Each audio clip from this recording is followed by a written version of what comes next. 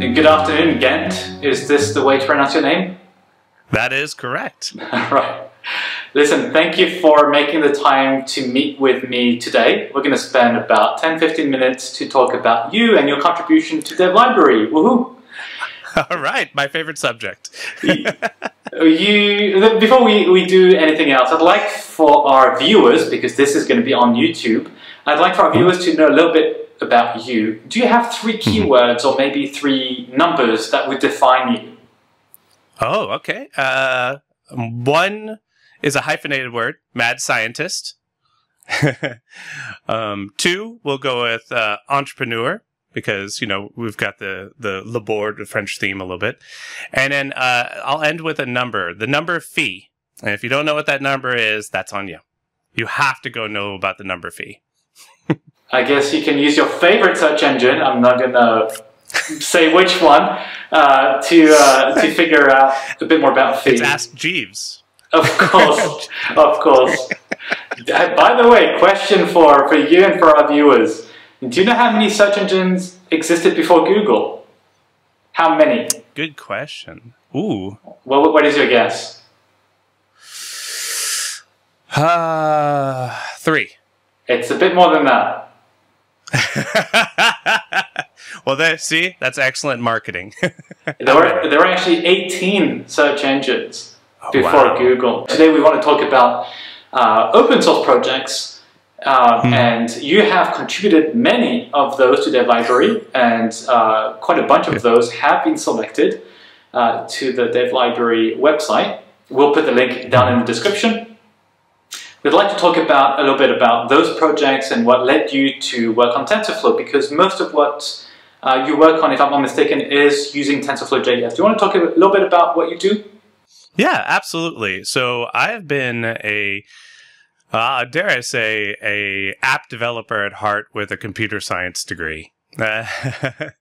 It's always been fun to dig into math and computer science, but in the end, I don't want to write papers. I want to build things that actually affect my life.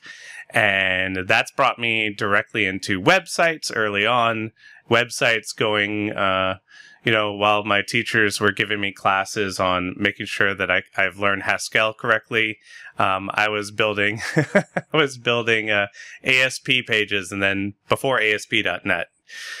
So it was a lot of fun. And then that, of course, if you're a pragmatic person, you end up in mobile development, where I've strongly landed for a while.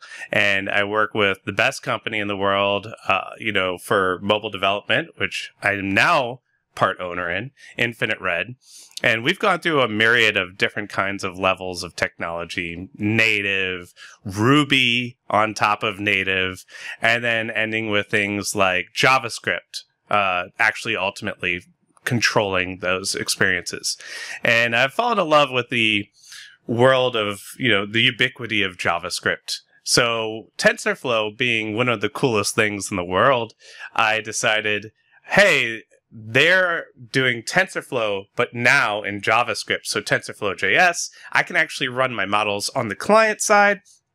I can put them on edge devices.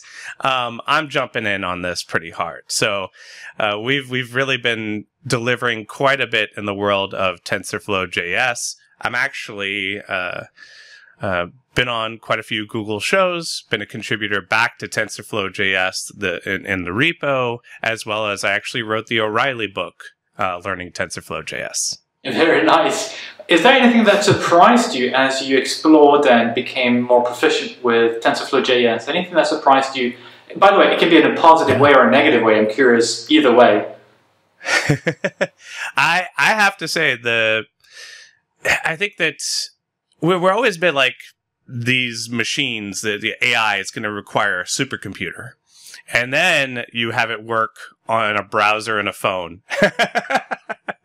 And you're getting almost, 30 frames per second on a phone, doing visual AI. Just very hats off to the team that's optimized, tapped into the GPU, tapped into WebAssembly, create all these different backends so that it could actually be dynamic and land on different platforms and still, not fall over. So the performance, that's been the surprise. I was expecting it just to be able to do it and not to do it well. It does it well. In fact, two of your projects that I played with a little bit earlier today to prepare for this interview are rock, paper, scissors and recognition of facial expressions. And I think for the rock, paper, scissors, you can actually try it live. You have a demo app or web app link. Yeah. Do you want to talk a bit more about these two projects or any other projects that you've contributed absolutely. To? One of the weird things that I wanted to see, have you ever seen the movie War Games? No, I have not. Okay. I actually just recently watched it again, and one of the great things that happens here is there's a scene in War Games where the computer's learning. And I kind of wanted to see that. As a matter of fact, most famously, it actually learns from playing tic-tac-toe. And what's great about it is I want to see the idea here. As a computer programmer, I have the idea in my head, and then I code out that idea, and then the thing does what I've coded it to do. And if I don't think of it, it doesn't think of it. But with the rock, paper, scissors example, it actually was beautiful to me because I have a model that's seen no data whatsoever. And so it's just created, it's not seen any information.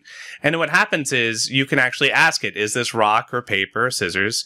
And that's from a data set by Lawrence Moroney. And it was a wonderful data set, but it's terrible.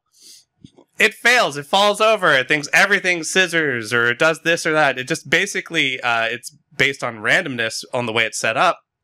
So it really doesn't know anything. And then you can take a look at the data, then basically give it a test. Here's information. I'm going to give you 80% of these questions, and then I want you to learn from that. And then I'm going to test you on the other 20%. And then so you just give it, this is what rock looks like. This is what rock looks like. This is what rock looks like. And it does it in your browser. It's not going off to any server. It does it in your browser thousands and thousands and thousands of times, like flashcards, right? And then you get to come back and say, okay, what did we learn?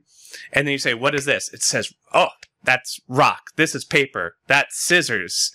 And then I say, okay, let's surprise exam, pop quiz. Turn on the webcam. And then what are you actually seeing? Is this rock or is this paper or scissors? Or like as they do, over there, this is scissors. That's a mean scissors right there. The thumb coming out like that. But we do scissors like this.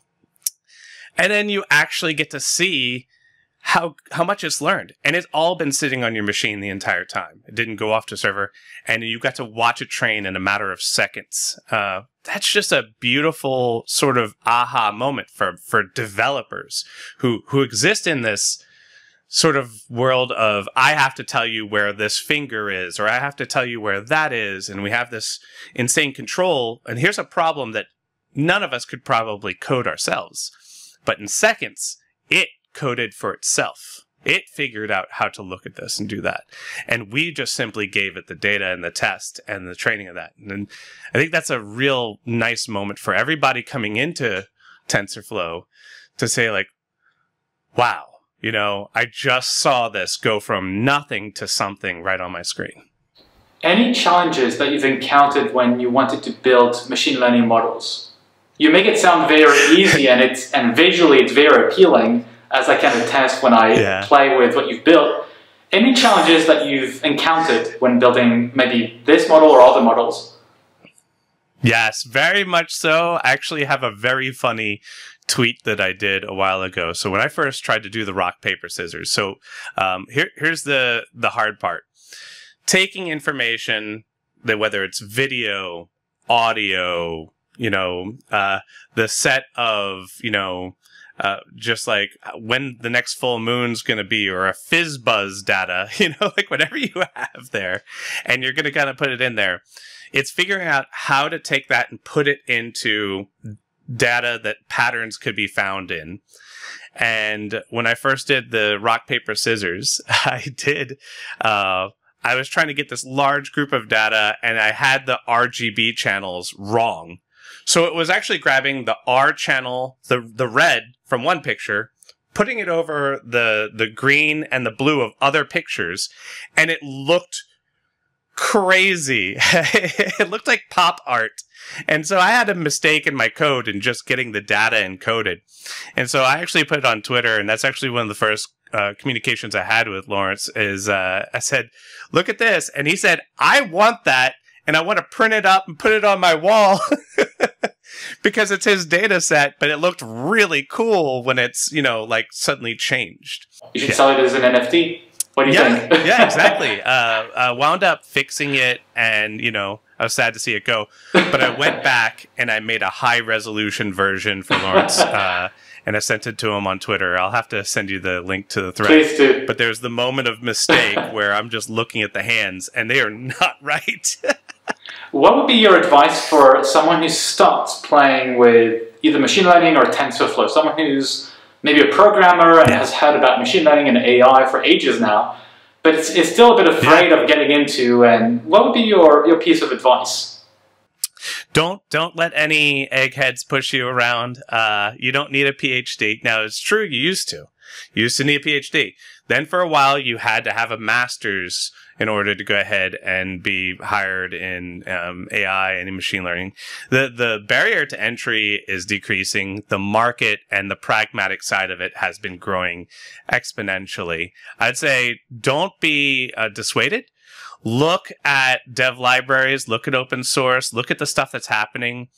I have seen it accelerating more and more cool things. You're seeing people hook it up to do music videos, to play Street Fighter, you know, with their actual hand movements and stuff like that. The things that are coming out now, latch onto that. Get your passion project idea and then go after it. Yes, you might end up, because it's early, you might end up a little bit deeper into some of these places, but that's a great way to learn. That's a great way to learn. You know, if you have something that's really interesting, you have a good community, and then you have to go a little bit deeper here and there. That's the safe place to kind of learn. That's how I think all the best sort of development projects I've ever done in my life have been, I have a reason why I need to go a couple layers deep and take a look at linear algebra for a minute or something like that. And it's not scary then. You know, it's only scary when you don't know what it's for. Conversely, is there any worst piece of advice that you've heard around you, or on Twitter, or in our tech industry, that you feel, oh, really we should not say this, or we should not think that way? Yeah. It's the people shutting people down. It's saying you need a PhD. I wrote a blog article on Hacker News. It was a really good one. I wrote this one called Machine Learning Zero to Hero. And it had so many views. It had so many people like getting interested. It says, why do you want to be interested in this and what's coming in here? And in the comments, there was one person who said, oh, you can't think of things like that. That's not exactly how it works. And then went into specifics and identified this and that. And you could tell there was a lot of their personal life coming out, right? Now, fortunately, a whole bunch of people came back and responded to that comment saying, that's not what the purpose article is. That's not what this is. That doesn't even sound like something that would happen to someone getting started, all kinds of stuff. So, you know, might say ignore the haters. There's an interesting article, I don't know if you've seen it, a few years ago, I think a couple of years ago, by Paul Graham, the co-founder of Y Combinator. He has an article called, an essay called Haters. And the interesting perspective that he has is showing how haters seem to be the exact minus sign of the fanboys or the fangirls. So whatever you do, they will hate, just like a fanboy or a fangirl would just love whatever you do, even if you say wrong things. And when you see it that way, where there's this lack of distance and, you know, critical mind is just hating what you do or what you say just for the sake of hating, it allows you to just realize, okay, this person is, you know, set on their mindset and not going to change. So I like your advice of ignoring it. Any piece, go ahead. Yeah, you know, the critical thinking skills are fantastic. They really are. And they have their place and they have their time. And when you're just starting out, that's not the place or the time. A couple more questions for you. Any piece of Google technology that is exciting you going forward? Anything you'd like to play with or that you'd like to see come in? The advancements of what's been happening with TensorFlow.js have not slowed down. So the trick coming in with that is all the things that they're building, all the AutoML things, all the new backends for TensorFlow.js. There are a lot of stakeholders, and that just means that new bells and whistles will be showing up inside of websites for the next 10 years. Sometimes, and I hate to say this, there's this sort of Death Star staring down every Google project, and you wonder if you're going to grab onto something and then it might not be the thing that's around next year. That's a very valid fear. Seeing so much buy-in makes me very happy. Instead of that, you get the other side of it. Plenty of user adoption, plenty of new features, plenty of cool new things. So I'll say that that's what I'm very excited about, because it seems to be accelerating. Very nice. Any last words you'd like to share with fellow developers? I would say that, quite specifically, we are entering a new world. You probably have been in the developer world for a while, or brand new to it, but you've sort of seen this hurry up and hustle kind of mentality. You might have seen get your code out or some of these other kinds of things. I'll say with the AI revolution that's coming in, and it's entering into your emails, finishing your emails for you, it's in your app, putting fun filters on your face, all these things. Here's my great tip for you. It's not about hurrying up anymore. It's about being creative and being the most human that you can be, and bringing humanity to these cool new features. We don't have to sit there and code thousands and thousands and thousands of lines of code. We have to actually architect what it's going to be like when it's done. And if you're like me, that's a very awesome thing to look forward to. And that's what I'm seeing. Be more be more human, bring humanity to AI. Very cool. Thank you very much. Thank you so much for your time and for your contributions. You got it. Thank you. Thank you.